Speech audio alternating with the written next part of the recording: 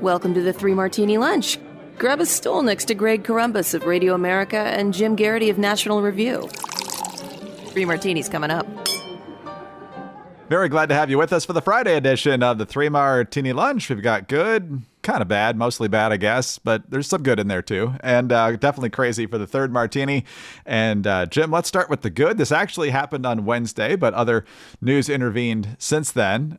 Virginia Governor Glenn Youngkin, who was a very pleasant surprise when he got elected in 2021. Hat tip Terry McAuliffe for telling parents they had no say in their kids' education. That definitely helped provide some momentum there. One of the issues that he has been fiercely trying to address is the issue of how the Virginia General Assembly, when it was controlled by Democrats and Ralph Northam was governor, just decided that they were going to attach their vehicle environmental standards to the state of California. Well, now Glenn Youngkin has found a loophole to detach Virginia from those environmental standards, especially as it comes to electric vehicles. Basically because California is shifting to a new set of regulations. And since the legislation says Virginia may shift, but that doesn't have to, they're not going to shift to the new one. So first of all, here's Youngkin making the announcement on Wednesday. I have the privilege of announcing that we are ending once and for all the California electric vehicle mandate in Virginia.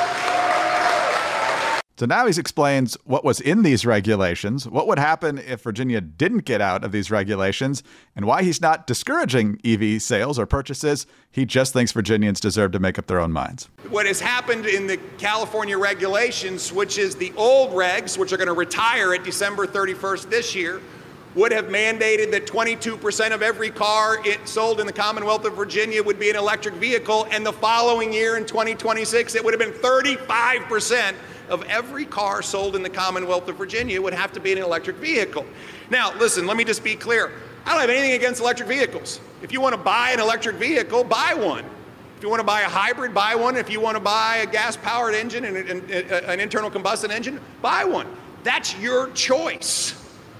But when today 9% of automobiles in Virginia that are purchased are electric vehicles, to turn around and mandate that 35% of them have to be electric vehicles imposes an extraordinary economic burden on our dealers and on Virginians. And let me just be clear, the new regs that are going in place in California would penalize the system. Dealers, and we know where that's going to have to go to consumers, $20,000 for every single car that was below the threshold. Folks, 30,000 electric vehicles were sold last year. That would require 120,000 electric vehicles to be sold. That's 90,000 more electric vehicles that would otherwise have to be sold. And if they weren't, that's $1.8 billion of fines and penalties in a year that would be imposed on the system. So kind of a long clip there, but Jim, that shows you the draconian nature of the regulations. Youngkin doing a good job there of giving consumers the choice and explaining that this was really a dumb idea from the start. Greg, first of all, I just want to point out, I don't mind that long clip, in part because the voice in my head sounds like Glenn Youngkin yelling. Why are we doing this? What? Whose idea was this? How does this make any sense? Yeah, that's what I get when I'm going through a lot of the news these days, a lot of days. And about you alluded to this earlier. Let's assume you're a Virginia Democratic state legislator and you think, by golly, electric vehicles are just the cat's pajamas, the very best, and you really don't like all your neighbors buying those SUVs and all that stuff. Well, if you're going to take a policy decision that imposes such costs on Virginians, that makes life so much harder for Virginia car dealers, that interferes with your choice to buy the kind of car that you want, own it, right? Do it yourself. Enact those kinds of don't outsource it to, California. Boy, I got to tell you, why are Californians coming to Virginia, Greg? Because Californians are doing the jobs Virginians won't do. Like enact asinine electric vehicle standards. That's problem number one. If you're going to do this yourself. Don't just say, because you get the feeling this is being set up for, hey, look, I didn't make that rule. California did. I just made the rule that says we have to do what California does. But just in generally, this entire philosophy, I love the way Youngkin laid it out. In almost every single policy decision, government must weigh the costs and the benefits. folks at places like the Competitive Enterprise Institute are always pointing out that, yeah, if let's say you propose that no car physically could go more than 20 miles an hour. Would that save lives? Yeah, sure. You'd never have a high-speed collision again. Car accidents probably dramatically reduced, and probably you'd have very fewer pedestrians hit. You'd also have all your milk spoiling because it wouldn't get there to the store. And our entire lives would change with that. With the speed limit was 20 miles an hour. So you have to weigh. What do we get? What's the benefit? What's the upside? And what is the cost to everybody else when we enact this rule? And as he put it, if you want to buy an electric vehicle, go ahead and do it. Now, I think it's worth noting, while there are some lower cost ones on the market, who, by the way, take longer to recharge and don't stay charged as long, don't have the distance and all that stuff. You get the really nice ones, the Teslas and stuff like that. They're really darn expensive. Now, if you got the money to do it and you have you want to do it, go right ahead. The government generally gives you at least they used to give you a $7,500, rebate on that. Because, Tesla owners, the ones who need a break, Greg, they're the ones who've really been hurting. Sorry, Elon. And just kind of this sense that it's one thing to say, I care about the environment and I believe this choice is best for me. Therefore, I'm going to make it. It's another thing to say, I'm going to impose this choice on you. And that's what we see in this work. That is what is at work in this stuff. Is like, it's not enough for me to take the choices that I believe in. I want to impose choices on you. And we see this all across the environmental movement where they're saying, well, really, people should be eating bugs.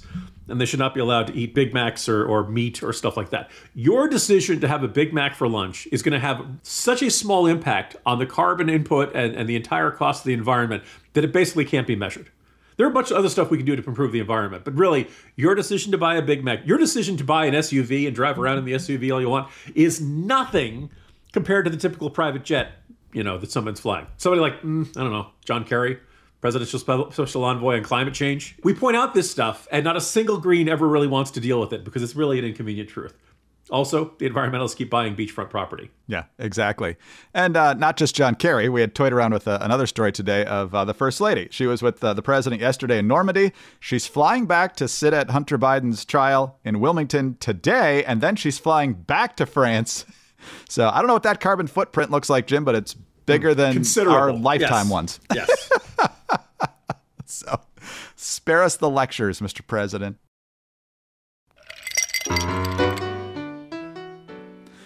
All right, Jim, on to our second martini. It's bad in some ways. It's decent in some ways. It's hard to tell depending on where you look. The May job numbers are in. And Politico's framing of the story is job growth blows past expectations, boosting Biden but dimming rate cut hopes.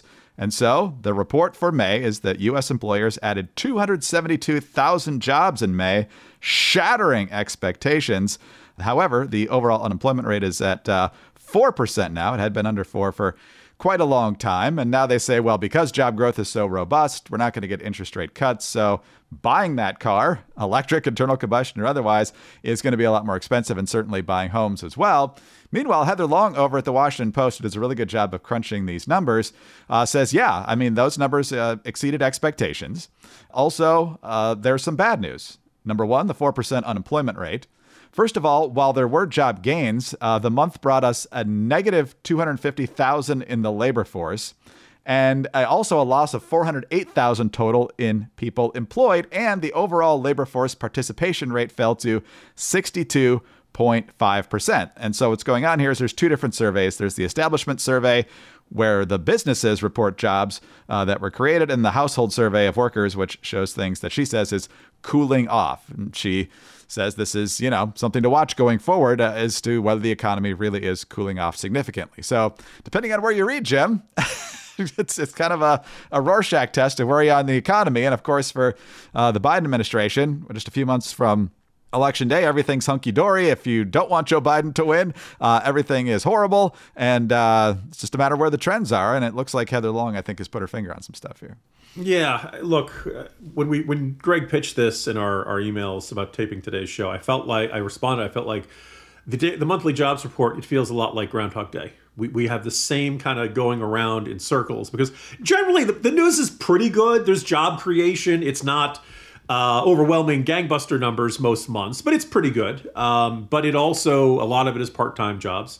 They don't break it down. Like a certain number are to foreign workers, they say, and they don't really specify whether it's legal immigrants or illegal immigrants. I think for a lot of us, that's a very big difference. Number of native-born Americans is not necessarily keeping up. Which is not great news. But generally, and 4%, it's been really low. Usually we were in that 4 to 6% for a very long range. Skyrockets because of COVID. COVID ends and it goes back down again, and actually goes down to very low levels. 3%. You can even find it in 2% in certain states and communities. But it's starting to inch up about 1/10 of a point. The workforce participation rate dropping a bit makes me worried. It's not disastrous, but there's a little bit of a rattle in the engine. A couple stuff that just seems kind of ominous. But by and large, I think you could look at the U.S. economy during the Biden years and you could say, hey, unemployment is not really the problem. Inflation is the problem. And inflation has been a really big problem, maybe even an era-defining problem for much of the past 3 years. It's now down to 3.4%, 3.6%, something like that, which is significantly lower than the 9% that it was. But it's still high. Like traditionally, 0 to 2% is where we wanted it to be. 3.6% isn't terrible, but it's still there. And by the way, people who go to the grocery store, they still see it there. It's amazing how often people point out fast food prices. People miss the $1 menu at McDonald's. The noted economist Sauce Gardner, he also plays cornerback for the New York Jets. He does that too, but he just went on this little rant about how he doesn't like to get political, but under Trump we can afford stuff, and it was just kind of this I think it's kind of revealing. I think a lot of people feel that way, and I think that's a big factor in how Trump is doing. By the way, we're just talking about Virginia Governor Glenn Youngkin. Virginia's been a blue state other than the governor's race for a really long time. My gut instinct is that this is not going to be that competitive a state. Biden won it comfortably last time. Hillary won it comfortably.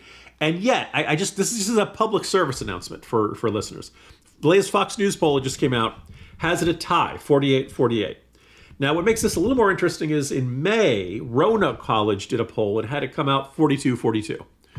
The other ones before then had, VCU way back in December. People don't poll Virginia that often, folks. Biden was up by 3. These are not huge numbers. I still think Virginia is going to stay blue, but it feels that that old saying, once is happenstance, twice is coincidence, 3 is enemy action. If you see a third straight poll that has Virginia tied, sit up and take notice. But then it becomes a pattern. Then it becomes something that indicates, wow, Biden really is weaker than usual in a state.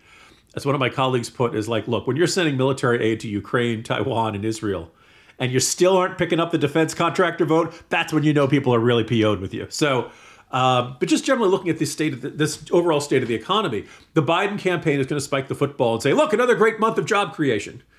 And they're not technically wrong, but that's not really the problem people are feeling about the economy. People are feeling like they can't afford anything. Everything's more expensive than it used to be, and they don't feel like their wages are keeping up with the pace of inflation. There'll be this whining from the Biden campaign. Oh, why isn't anybody giving us credit for the economy? Well, because everything feels unaffordable. And until you address that, you're probably going to be in very weak shape for a re-election. So we'll see. And again, we are taping this on June 7th, 2024. This is not a rerun. This is not a greatest hits. I know it feels like our monthly job report segment sounds similar, but that's because the monthly job reports are pretty similar from month to month. Yeah, people just in general polls are not satisfied with the economy. They're certainly not satisfied with the president's handling of it. And when that's the case, it's usually not a good sign for the incumbent. And so I don't think there's a ton of base enthusiasm for Biden. It's the question of whether his base is sufficiently ginned up in revulsion to Trump to get out there anyway. Because I think that was their bigger motivator in 2020 than, Joe Biden, he seems like he's totally at the top of his game. Absolutely, we want him. So if you want to change people's minds about the economy, you're kind of getting to the point where you need to change it. If you think you're going to be able to do it after Labor Day, no, that doesn't work that way. The Democrats are counting on your economic ignorance so they can get reelected. The Watchdog on Wall Street podcast with Chris Markowski. Every day, Chris helps unpack the connection between politics and the economy and how it affects your wallet. The left wants you to think that oil companies and grocery stores are ripping Americans off. Meanwhile, they just want to get back into office to keep printing trillions of more dollars. Whether it's happening in D.C. or down on Wall Street, it's affecting you financially. Be informed. Check out the Watchdog on Wall Street podcast with Chris Markowski on Apple, Spotify, or wherever you get your podcasts.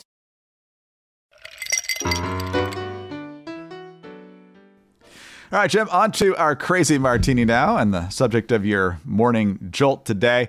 It seems like just about everything, and it seems that way because it generally is, that everything the left touches just gets ruined. And entertainment is no different. Once Hollywood went woke, things got worse and less interesting, and then not quite in the midst of that really awful cycle of everything was either a remake or a sequel that was going on for year after year after year. But everything it touches still gets worse. The latest example of this, and this is kind of your jumping off point in the jolt today, is that Disney owns Star Wars. So, of course, they can't stop turning out Star Wars related material, and most of it stinks.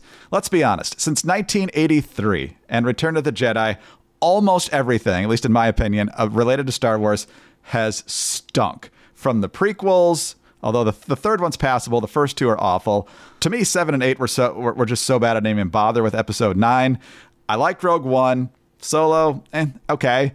I like The Mandalorian. I haven't seen Kenobi, and some people have said that is good. But for the most part, when you just start cranking out all this stuff, quality is going to suffer. And it has. And now there's this new Star Wars series called The Acolyte. And the creator and the star are just brazenly out there saying that, yeah, we're going to just do an agenda here. This is going to be the gayest Star Wars ever. And so, Jim, you dive into that brazen cultural advocacy in your piece as well. But also you point out that because they focus on these areas and they want to celebrate characters and celebrate diversity as they see it, it makes people really boring. And these characters are boring and nobody wants to watch it. Well, first of all, my first reaction, Greg, is, oh, you said no like a Jar Binks, huh? You know. No. No. Although I would point out, so, you know, you and I are roughly the same age. We're Generation X. We grew up with Star Wars, grew up wanting to be. The question was not, did you want to grow up to be a Harrison Ford character? The question was, which Harrison Ford? Did you want to grow up to be Han Solo? Did you want to grow up to be Indiana Jones? Or were you that weird kid whose parents let him see Blade Runner and you wanted to be Rick Deckard? Those were the career options, you know. And so, you know, all right, I will. My only defense I'll make of the prequels is that I went to see, they re-released episode 1 in 3D in theaters. And my older teenager was real little then and was entranced and loved it. So I'm like, okay, maybe part of the problem is that I am a increasingly middle-aged man now, and I'm not 7 or 8, 9 or 10 years old. Right? You know, that's the real reason I'm not enjoying Star Wars the way I did. I actually thought Force Awakens was pretty darn good. We can agree to disagree on that one. I thought Rogue One was pretty darn good. I felt like there was, there's potential that you can put Star Wars in the hands of different creators, different creative minds, and get some good stories out of it. But I don't think there are too many Star Wars fans who would dispute that the quality has generally deteriorated. You see it in the box office. The only good news about The Rise of Skywalker was that it basically was J.J. Abrams giving a middle finger to Rian Johnson the entire time and undoing everything that happened in the previous movie and, you know, the Last Jedi, and saying, no, hey, everything we told you, never mind. Everything you heard there was lies. You know, this kind of, you might as well just call it Star Wars the do-over, or Star Wars the apology from J.J. Abrams. But in particular, I don't think Star Wars has gotten better since they started doing Disney Plus series, which is weird because I loved the first 2 seasons of The Mandalorian. You know, a lot of Star Wars stories are about, you know, Jedi and this grand destinies and, you know, the sense of you're called to save the universe.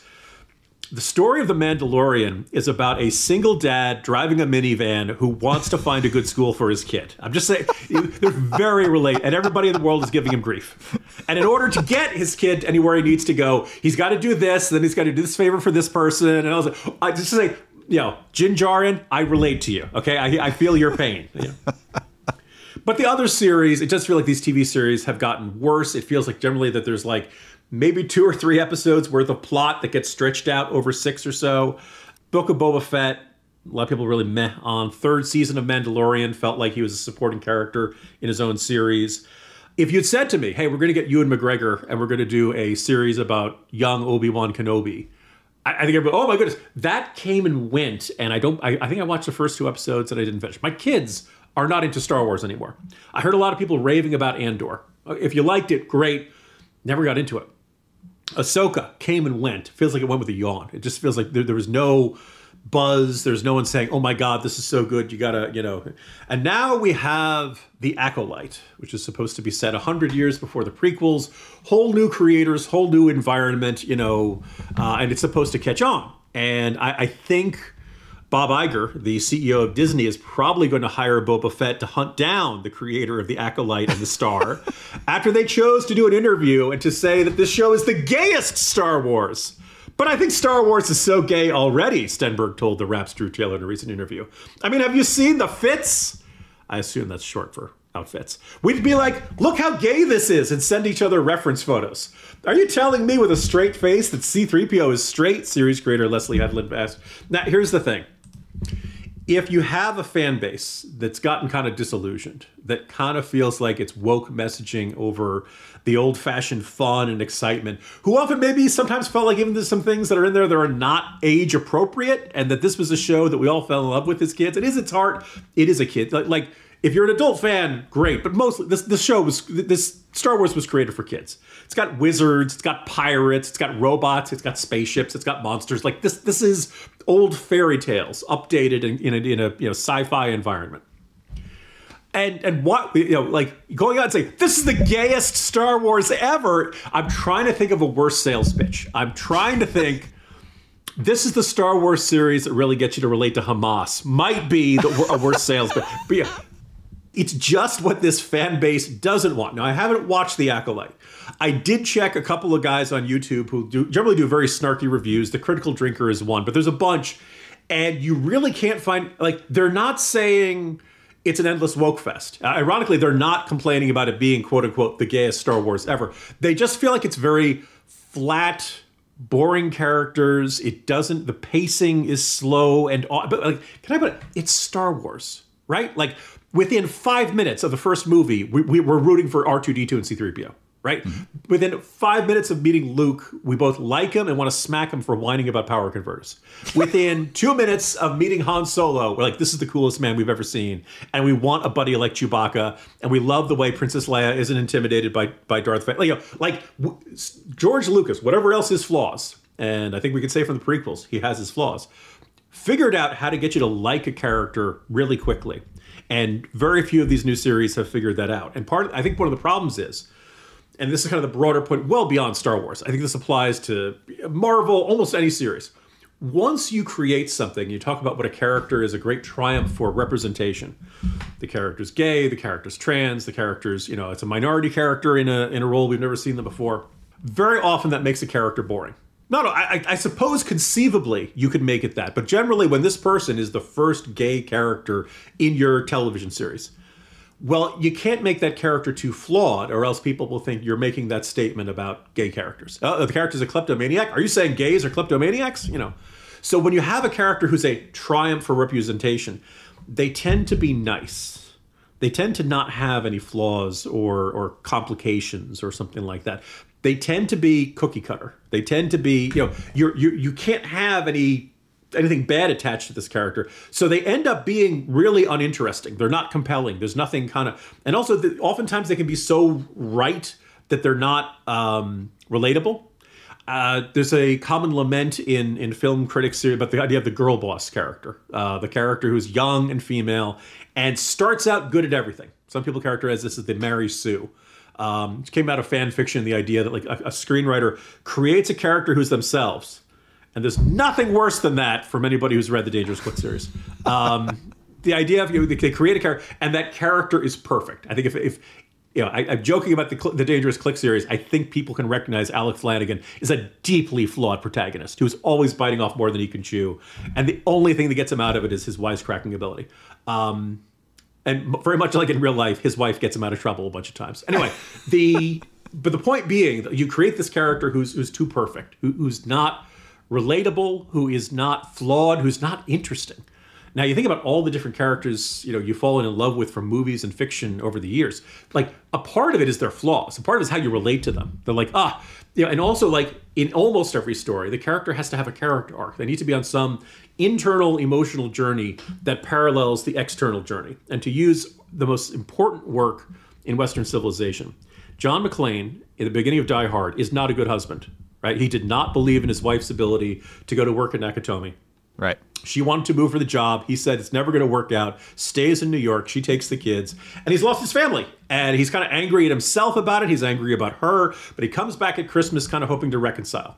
And at the end, we know he isn't ever really going to be able to go out and get Hans Gruber until he tells Al, I screwed up. I didn't, believe in my wife. When he talked to him over the walkie-talkie.